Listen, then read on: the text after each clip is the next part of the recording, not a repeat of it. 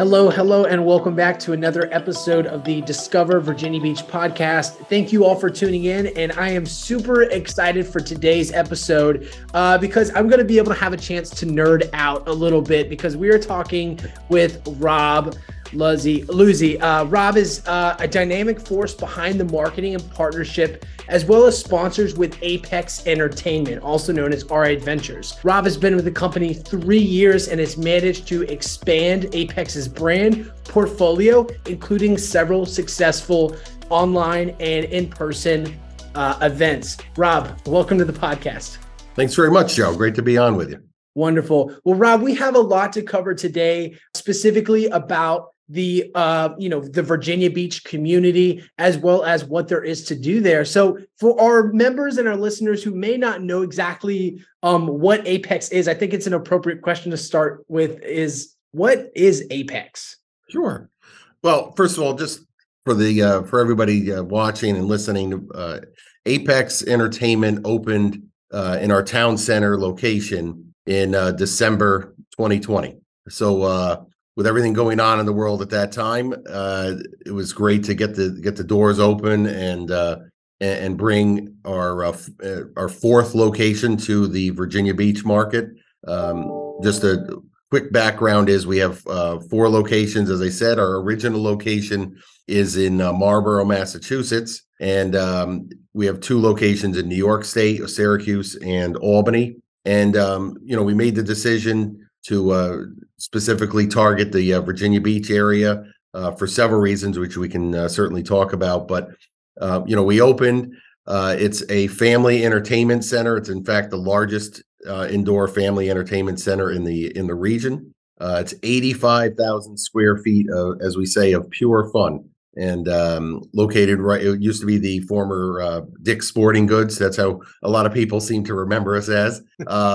But we're located there. The entire building was redone, and each Apex takes about a year to build with everything that we have in there. And I know we'll touch upon that, Joe, but that's basically what we are, family entertainment center, and just so many things to, for families or anybody of any age to come in and do. Absolutely. Well, Rob, thank you for sharing that. And a lot of our locals and visitors alike know town center area. A lot of people sleep on town center because it is one of those places that had a lot of convenience stores, kind of like when it first started, like the whole Dick's Sporting Goods. But now it's actually taken on a new life with over 95 plus different shops, restaurants, and venues. Which we'll definitely dive into a little bit more because, Rob, I'm curious what a Friday evening looks like with you. But before we get there, and I know you kind of touched on this before, but when it comes to planning a trip to Apex, who would you say the ideal person or persons are for this type of venue and adventure center? I mean, honestly, it's a great question, and it's a question we get asked all the time. But quite honestly, everybody fits the mold of for Apex. It ranges from a family wanting to come in and do some activities together. It can range to 4 guys want to go watch some games and bowl or play laser tag. It could be some couples that want to come and have a date night and get away from the kids for an evening and take advantage of some of the activities, enjoy some of the food that we have. We have corporate events. We have birthday parties for kids. So really, I mean, with everything that's inside of Apex, there is something for everybody. Absolutely. And Rob, I appreciate you sharing that. And it's definitely more than what traditionally in my circle, I would say is an adult Chuck E. Cheese, because I want you to kind of list out a few things for me, Rob. So I did some digging on your name because Apex is, whenever I saw that, it's just like a big X in town center. Right. So Apex is literally defined as being the highest part or peak of something. And I think that's a testament to how you all at Apex design your facilities, because one, you chose an enormous square footage space, but like you said, it takes a year to build. So with that comes a lot of intentionality about what type of activities and adventures really that you allow to create for your viewers and for your goers to experience that. Would you mind walking us through maybe out of the 4 locations and highlight Virginia Beach? What specifically can people expect to experience or participate in when they come to an Apex? Sure. Well, I mean, again, the perception is immediately, unlike another family entertainment center, I won't name, where it's just an arcade and food.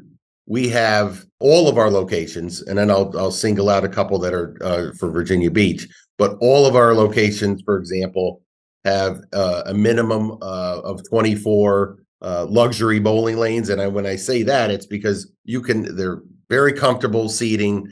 You can order food right there at the bowling lane. So it's really, you could spend your whole time just bowling if you want. And up to 6 people on a lane, it really, like I said before, is an activity that is for family, friends, couples, guys' night out, girls' night out, corporate event.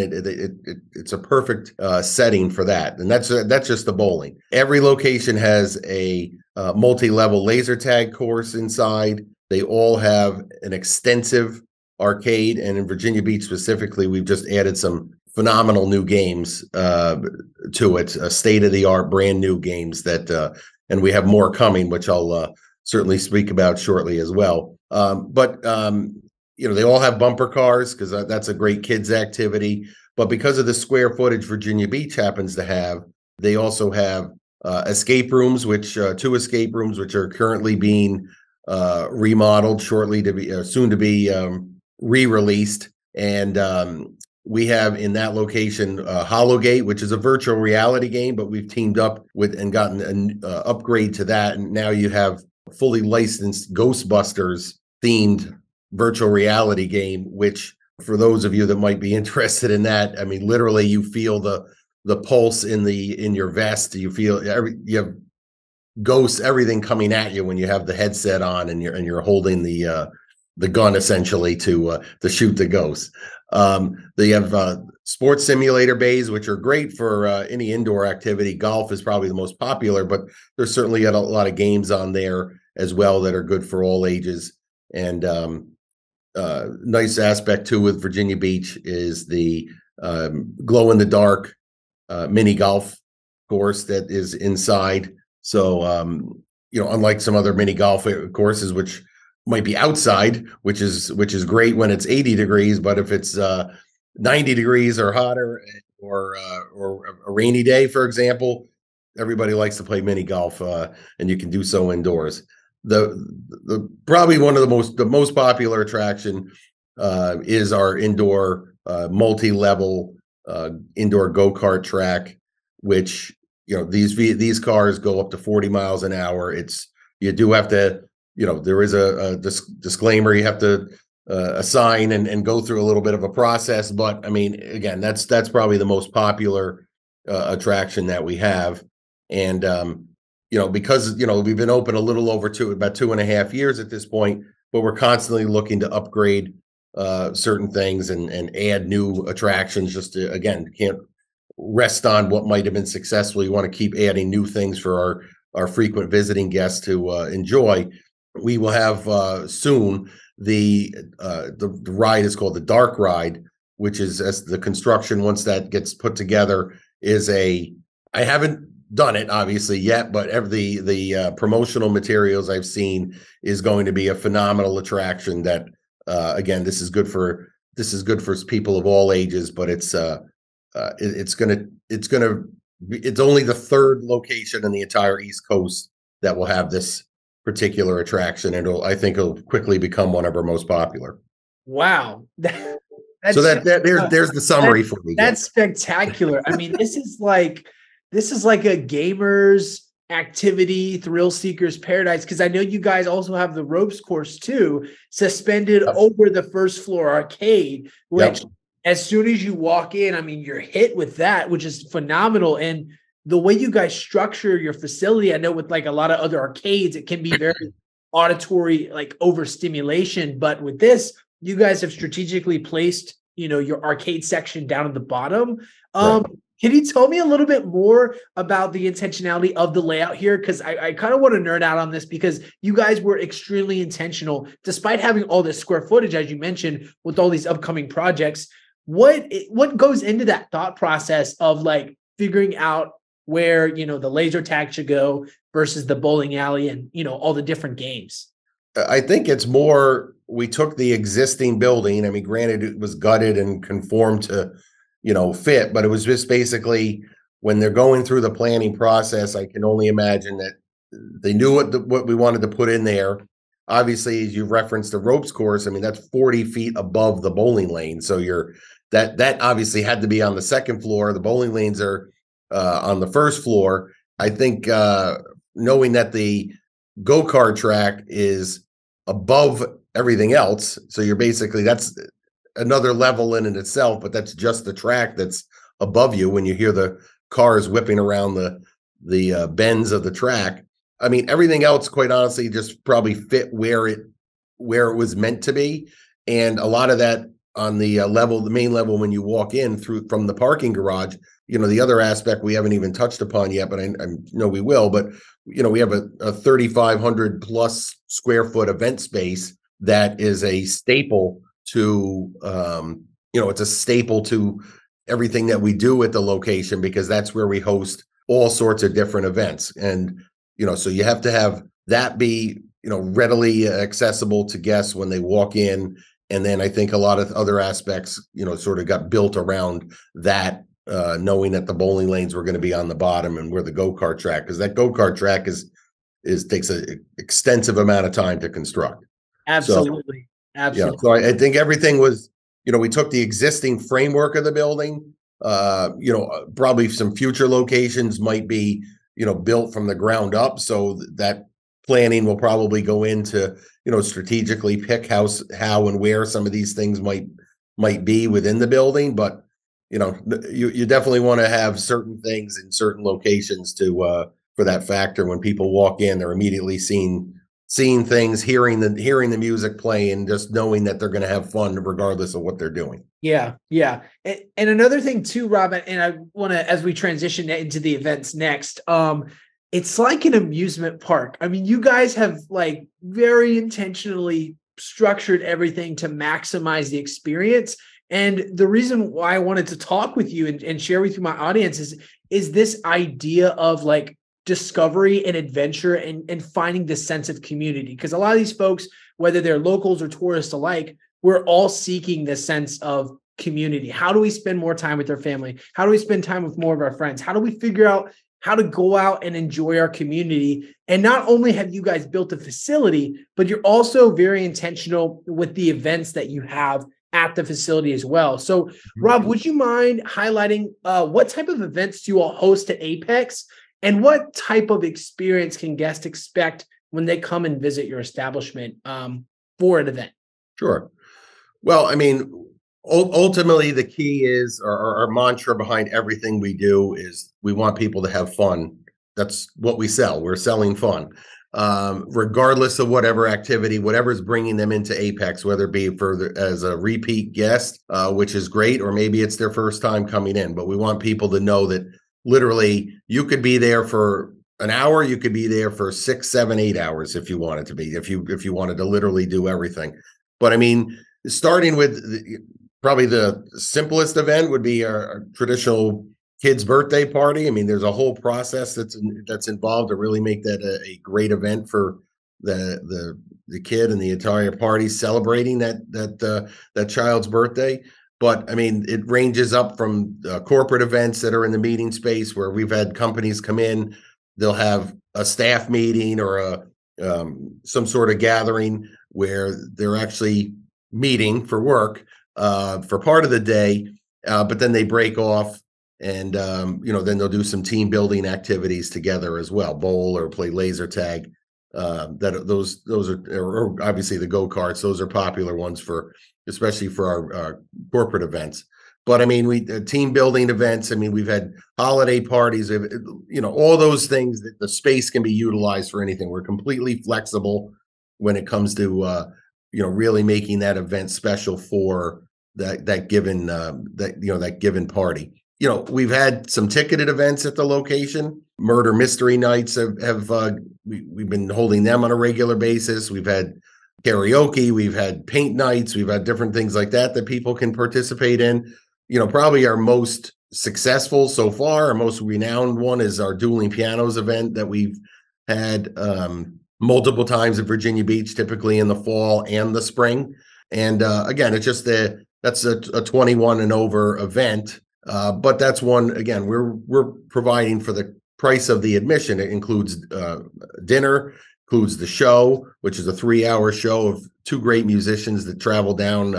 They travel typically down from New Jersey, and they're there for a day or two to, essentially just entertain the guests. But it's really a different type of event. So again, being flexible that we can really offer all different types of events and customize it. We've had events with the USO, for example, that had 1,500 people in the location. They basically took over the whole place for the evening. So, I mean, it can be an event for 10 people. It can be an event for up to 1,500 people. So we really can do anything for you. Yeah, that is, it still blows my mind. Even though we've had multiple conversations about this, it just keeps coming back to this idea of like, there are so many opportunities to create this community or this sense of adventure, or just, I always think of hanging out with the family or friends, because there's literally something to do for everybody, unless you want to go sit in the car and read a book. But I guess with the free parking lot and free Wi-Fi in town center, you have that option as well. So it's kind of limitless. And quite honestly, great you mentioned that, Joe, because I was going to get to that, talking about just the community. But the free parking, obviously in town center, parking could be a premium, but we have a multi-level garage that's attached to our building, because you enter into Apex typically on the second floor through the garage. But just the fact that we have that parking lot really makes it a no-brainer to come and have your car right there. Weather is never an issue. You don't have to park blocks away and walk, and so it's just, again, that's just a really great aspect that we, I know that was part of the process. That, look, we're going to have all these people coming, and we're going to have this building that we're going to renovate and build to be our own, but we have a parking garage included. Well, that's great. So it just makes it even more convenient for guests. Absolutely. I think everyone listening thus far is probably already sold on just how amazing Apex is. And I definitely want to staple that in the front of the show notes. Is like, whenever you come to Apex, let me know, hit me up. I'll go play some games with you. We'll have a great time. And so with that said, as we kind of transition, I have some questions for you, Rob, just to dive a little bit more into just how diverse town center is. Because I know, although you are not living and working in the town center area on a daily basis, not to say you don't come and visit, but you're at corporate, right? You oversee a lot of things. You're technically like a lot of these folks who are what I would classify as tourists to our city, people who come in, maybe hang out for the weekend. Would you mind highlighting that perspective that I don't have from a tourist perspective of, when you are in town, what are some cool things you like to check out, or maybe some things that you like to do and participate in while you're in the town center or possibly oceanfront area? Sure. No, again, that's a great way to look at it, because we have constantly, on a weekly basis, we'll have, I'm based in the corporate office in Massachusetts, and we have people from the Apex corporate team that are based up in Marlborough, Massachusetts. On a weekly basis, we'll have 2 to 3 to 4 up to 6 Apex employees visiting the area. I'll come down several times throughout the year. We all stay locally right in town center. Conveniently, the Westin, where who we have a partnership with, and they're great to work with. And we can stay there and walk across the bridge and be in our parking garage, and then be right there to get into Apex. When I come down, I really enjoy, quite honestly, walking around. I mean, I've been to a lot of different places, but just the fact that, for as busy as town center can be, it really is not. It's never overwhelming. I mean, you could walk freely on the sidewalks, even in the, trying to cross the street. It's never like this crazy busyness where you're gonna fear getting run over. I mean, everybody, it's very casual, laid back. I mean, certainly a area that's well received. There's a lot of great restaurants there, which we all visit when we come down. I mean, a nice activity just restarted back up, which we're a sponsor of. We've been supporting them since our inception. Was the Sandler Center right next door to us as well, and the Why Not Wednesdays activity. We're a sponsor for that, and we have a lot of partnerships. When we first started, a question I get asked all the time is, you already asked, who's our demographic? Well, our demographic in the Virginia Beach market isn't just going to be, the people right in that immediate area, but we want people from the entire region to be able to know where we are. And I think the convenience of getting to us is important. And, we want people from the oceanfront when they're down visiting maybe for a week to know that we exist. We want people, especially if they've been in the sun all day and need something to do at night. Well, we're your resource for that, let alone on a rainy summer day. What are you going to do if you're not going to go to the beach? Then we want to be your option for that as well. But with all the new apartment complexes, the people live in the immediate area, town center, we certainly be a everyday resource for them should they need anything, and partnering with some local schools, Old Dominion, Virginia Wesleyan. We have different partnerships with different businesses in the area, because again, we're there year round. We can't just cater to the tourists. We can't just cater to the local residents. We want to cater to everybody and make sure that they know where we have and what we have and where we are. That's awesome, Rob. And that just goes to show, and I'm sure it might have been lost on a few people, but I just want to highlight just how involved you guys are, not only in your own establishment, but also within the town center area and oceanfront area, just highlighting the year-round event. Because in a lot of ways, Virginia Beach has two lives. I mean, we have our summer season where our tourists come and the beaches are full.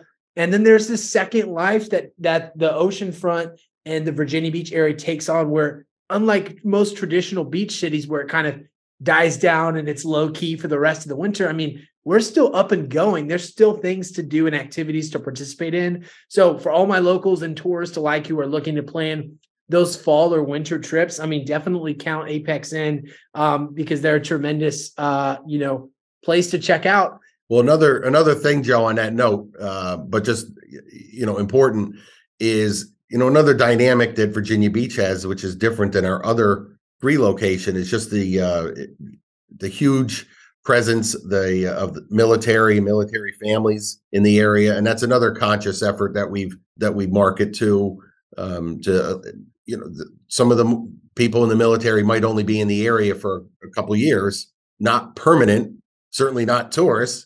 But again, we want them to know that we are where we are and everything we can offer to them and their families while they're staying in the area. And we have military a discount that's valid every day of the year, but we have Military Mondays with some specials just catering to the military and their families.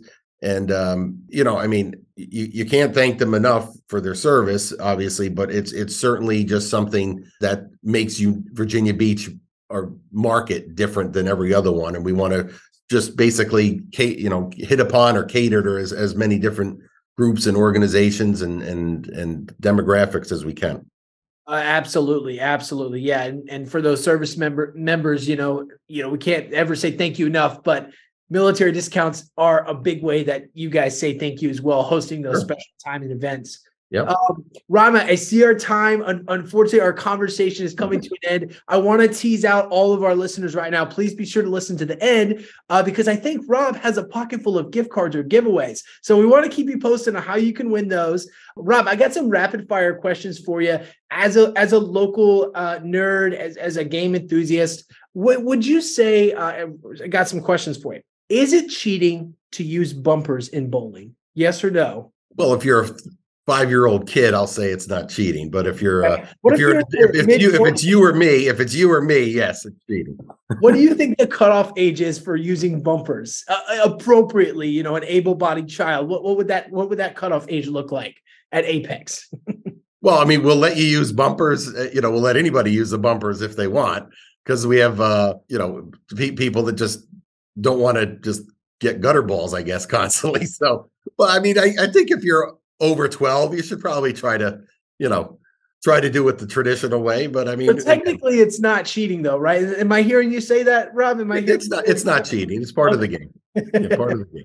Perfect, perfect. So when it comes to how the evolution of games and arcades has come about, what do you think was the most dramatic shift or change in the industry that once it happened, you could never go back or change it again when it comes to arcades in general?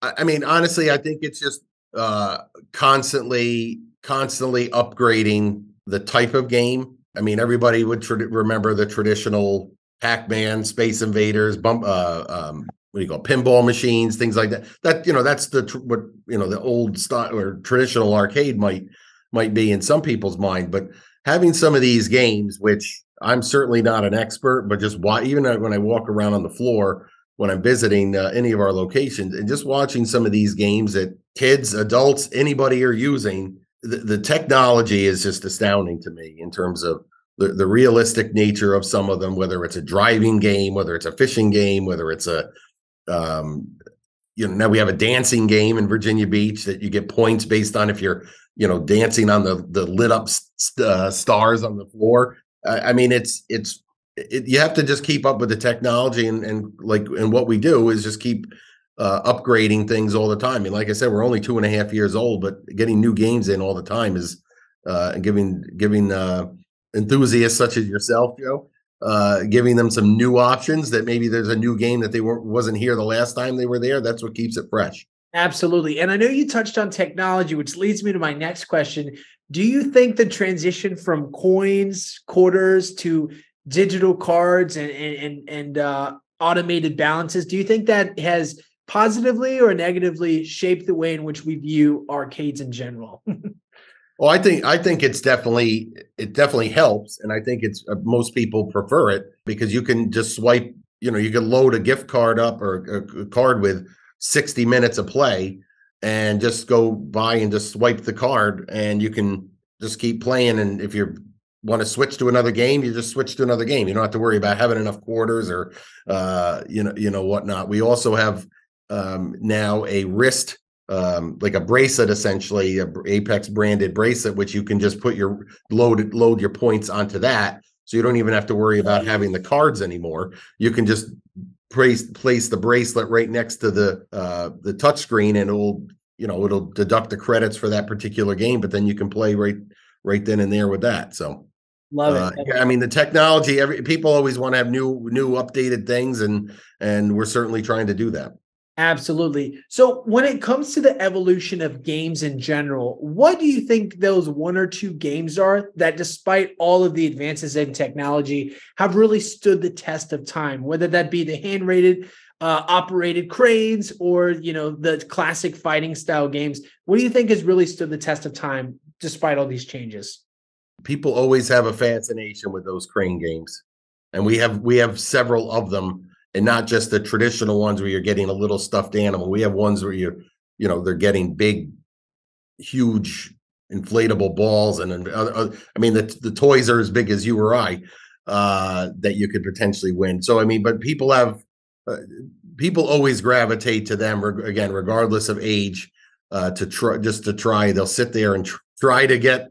Try to win despite the many efforts. They'll try to win it, and until they're successful. So it's that game. Those games are always still popular, despite all the the new technology games, so to speak. Gotcha. Yeah, I think it's kind of ingrained in our culture at this point. I know the original Toy Story, they had the hand crate game where they were trying to save Buzz and Woody, and they were trying to do that. So I think that's definitely a classic one for sure. Yep. Last rapid fire question for you, Rob, before we wrap up and get our giveaway started. Is there an Apex mascot in the works? Are you vying for a position, Joe? I mean, I can. Oh, absolutely not. Absolutely. I may have heard through the grapevine there could be a potential of an Apex mascot. So as a educator of the Virginia Beach area, I have to inquire. Yeah. We don't have an official one. But it wouldn't surprise me because with all the different other marketing efforts that we have, and we can have this. Certainly be something that could recognize or represent all of the locations, current and future. It wouldn't surprise me if that happened down the road. All righty. Well, Rob, thank you so much for your time. I really enjoyed this conversation and diving deep into what Apex has to offer, both locals and tourists alike. And that's what we set out to do here in Discover Virginia Beach. So in order to thank our viewers for our time and also to help get people more connected with Apex, we're going to be doing giveaways in the Discover Virginia Beach Facebook group. So at the time of this recording, whenever you're hearing it, is when the giveaway will be starting. We're recording this in June right now. I think it'll probably later on the next couple months. So whenever you're hearing this, be sure to check out the Discover Virginia Beach Facebook group for specifics on that giveaway and how you can participate and hopefully win a gift card to check out Apex and all that it has to offer you. Rob, thanks for your time again. Thank you, Joe. You have a good rest of the day.